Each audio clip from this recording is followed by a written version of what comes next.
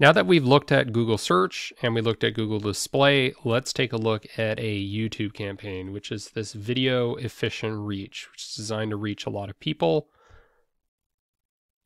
And what we're going to do is we only have a single ad group. So let's take a deeper look at this particular ad group. We can see that we got 311,000 impressions, almost 18,000 views. We have a view rate of 5.77% and a CPM of 40 cents at a total cost of $125. Now looking into this, we can see that we have a number of different ads. All of these ads are videos, and all of these videos are ones that exist on my YouTube channel. So those were selected. When we did the Google Display campaign, we also had videos, but those were videos that were imported and weren't necessarily uploaded to YouTube. So you can see a quick little preview of each of these ads, and you can see that there is a skip ad option on the image covering my face. And that's because the ad type we're using is a skippable in-stream ad. Now, if we scroll down, we can see that there are a number of different videos that are being used. And we can see some of the data points here. So impressions for this one, 73,000, views, about 3,500, view rate, 4.73%, CPM, 34 cents, total cost of $25. We can see which video is being used and check that out on YouTube. 500 clicks, click-through rate of 0.68%. And we also see data on what percentage of the videos that people actually watched.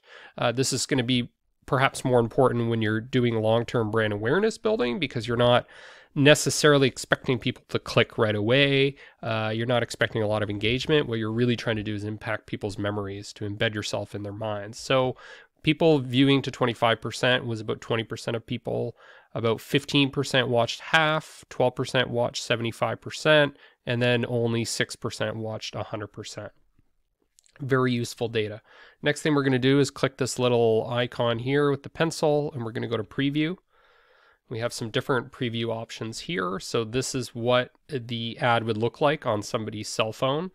Now we can click what it would look like on a laptop. We can see here is the video playing. There's going to be some other videos here, description, etc. below it. Now we can see what it looks like on a full-scale monitor. Okay, here's what it looks like. We can copy that link and share it with other people. We can also preview on YouTube to see what it would look like. You can see it's going to play like a normal YouTube video. But it's going to say ad, it's going to have a link. When you hover over this, you can see the little image here associated with your brand. In that case, it's just a picture of me with learn more, and people can click the skip ad option. Next, let's take a look at what it is like to edit one of these. So instead of going to preview, we're going to go to edit. We're going to go to edit ad. And you can see here there's a little warning. Videos longer than 3 minutes don't usually perform well as shorter videos. Research from Facebook, some data from Facebook, which suggests that you face diminishing returns around, say, 15 seconds in terms of impact on factors like brand awareness. So I can understand here why YouTube's saying you don't need to go longer than 3 minutes. You don't really need longer than 3 minutes to tell a story. In my case, I do have very long video ads that I'm running. That's because I'm just lazy and tried to use some longer videos that were being run for organic marketing purposes as well as ads. But ideally, you would perhaps design something that's more appropriate as an ad than a long form video. So we can see here the display URL, the URL that people are brought to. What you might want to do is have some sort of a UTM code here so you can track it. So you could just Google UTM generator so you can put in details. For example, if this generates a lead for you, you could put in the UTM parameters that the lead came in from a YouTube ad, so you know to invest more into that.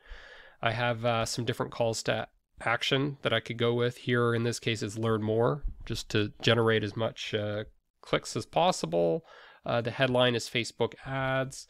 We can see here that the little banner image, we went with auto generate based on the channel banner, but you could upload your image if you wanted to. There are different ways that you could assess the performance of these videos, and it's really just contingent upon what you're looking for. So for example, I could sort them by view rate. We can see here that this video on brand management has the highest view rate. You could sort them by CPM. We can see here that this has the highest CPM, so let's take a look at what has the lowest. It would be this Facebook ads video. We could sort by click-through rate. And we can see here again, the Facebook video has the highest click-through rate. We could sort by these various percentages of the video watched. So let's see, 100%.